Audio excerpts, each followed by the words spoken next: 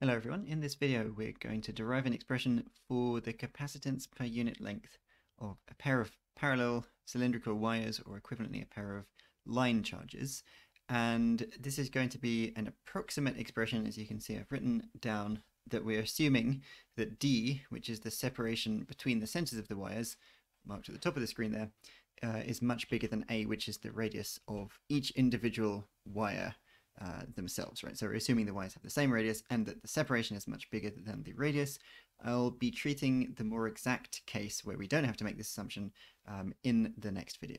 So a good place to start would just be the definition of capacitance. So capacitance C is of course defined as charge Q per unit voltage V, Q over V.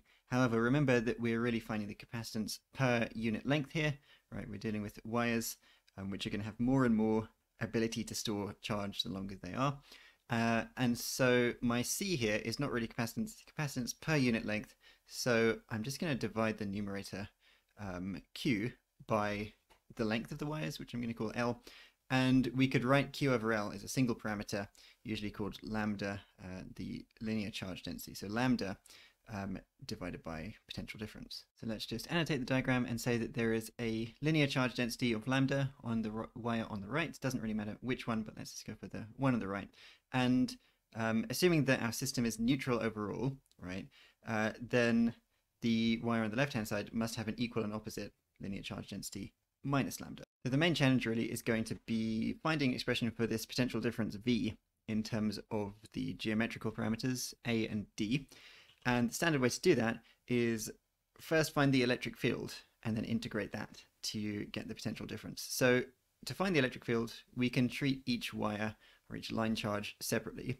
So let me just write down from each individual wire. You can get the electric field using Gauss's law. Imagine drawing a cylindrical surface centered on one of the wires of radius r. So maybe I can just define my radial coordinate, sort of imagine setting up a cylindrical polar coordinate system whose origin is at the base of this wire on the right hand side over here, and the radial coordinate just sort of goes outwards. Maybe I can do that as a straight line, goes outwards, and I'm going to draw it going towards the left here. And it's just the distance from the center of that wire. Again, we could have defined it from the wire on the left, but I just happen to choose the one on the right. And so if we draw a cylindrical surface, it's going to have a circumference of 2 pi r. And because we want the charge per unit length, we can just take a cylinder of unit length, right? And so if the circumference of the cylinder is 2 pi r and it has unit length, then its curved surface area is just 2 pi r times 1, which is still 2 pi r. And so when we do our integral for Gauss's law, surface integral of electric field, we just get 2 pi r times electric field, which I'm going to call E. And that is supposed to be equal to the enclosed charge divided by epsilon naught. Just quoting Gauss's law here, the enclosed charge in a unit of length is of course lambda, and then we just divide that by epsilon naught, and then rearranging that, you find that you get a 1 over r type field, electric field, due to one of the wires. It's lambda over 2 pi epsilon naught r. I'll just mention at this point, because it's not obvious, however, we have already used our assumption that D is much bigger than A. The reason why we've had to use that is we've assumed, when we applied Gauss's law up here, we've assumed that the field due to each wire points radially outwards. Now, if the charge is uniformly distributed over the surface of each conductor, then by symmetry that will be true. However, if the wires are close to each other, they're going to be, the charges sort of on one of the wires are going to be interacting by the electrostatic force with the charges on the other wire, and they're not necessarily going to distribute themselves evenly. And in fact, I guess you can see intuitively that you would expect a higher charge density on the sides of the wire that are facing each other compared with the sort of outside parts of the wire. And so the charge density is not in reality going to be uniform, which is why this is only an approximate expression. But the further away the wires get from each other, of course, the less the charges are going to be interacting with each other, and the more radially symmetric the field becomes. Now, because the electric field E as a vector is minus the gradient of the potential V, we want to go the other way around, right? We want to get V in terms of, well, we want to go from E to V, and so we have to do a line integral because that's the opposite of sort of the gradient operator. And so we can write down V is some kind of integral. Now I'm going to leave out the minus sign. Remember, E is minus grad V.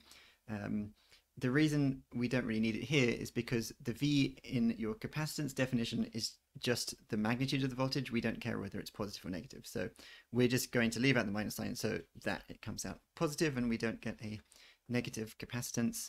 And the thing that we're integrating is just the electric field, right? So we've got a lambda over 2 pi epsilon naught r.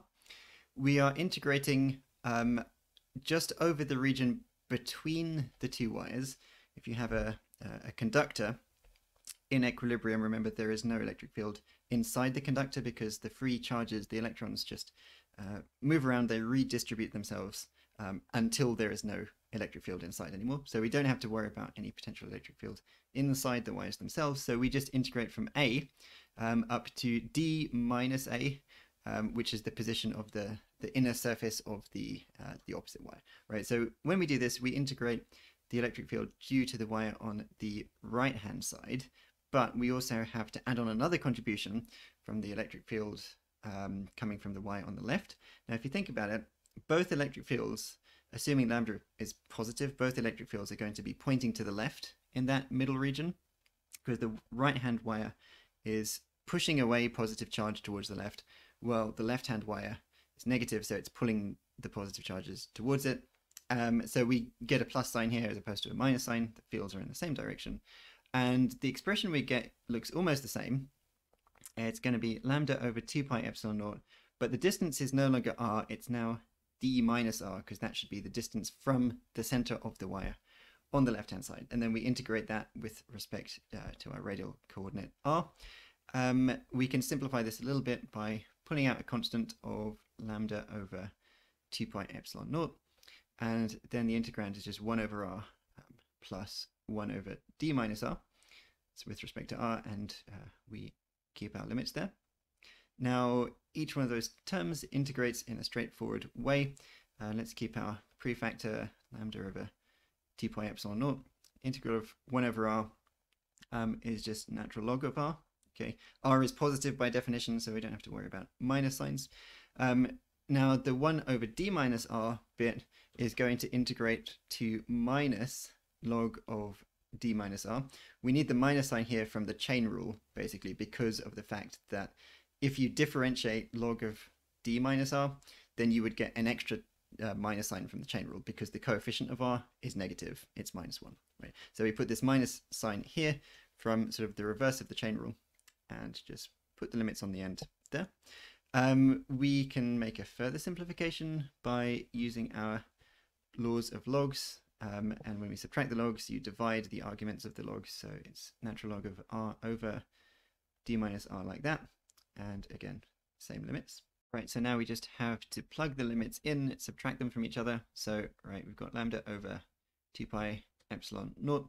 When we plug in r equals d minus a, our upper limit, we get log of d minus a, and then this bit here, the bottom of the argument of the log is now d minus a. These cancel, and you just get a.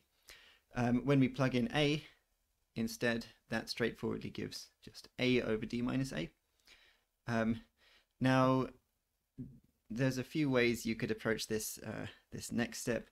I guess what I'm going to do is use the same law of logs where you divide the arguments. All right, so you can combine these into a single log and say it's lambda over 2 pi epsilon naught natural log of. You're going to divide all of this by all of this, but those are reciprocals of each other, right? So if you do d minus a over a divided by a over d minus a, that is just going to give you d minus a over a all squared, right? So we can put log of d minus a over a all squared, and then use yet another law of logs to pull down this power as a prefactor to your log. So your potential difference V is now just lambda over pi epsilon naught. There is no 2 anymore because we brought down the power from the log. Lambda over pi epsilon naught natural log of d minus a over a. And then there's just, I guess, we can make yet another approximation since we already assumed that d is much bigger than a when we were thinking about the symmetry of the electric field.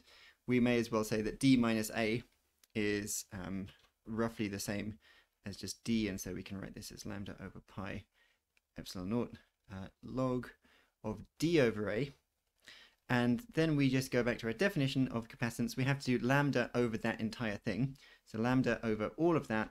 Of course, when we divide, the lambdas will cancel, and then we just flip the rest of it upside down because we're dividing. So your capacitance is going to be roughly pi epsilon naught divided by natural log of d over a, and we have succeeded in deriving our approximate expression. Now, in the next video, I'll show you how to derive the more exact expression, which doesn't assume that you have uniformly distributed charges. It involves the method of images, and it's quite interesting, and so I hope to see you again soon for that video.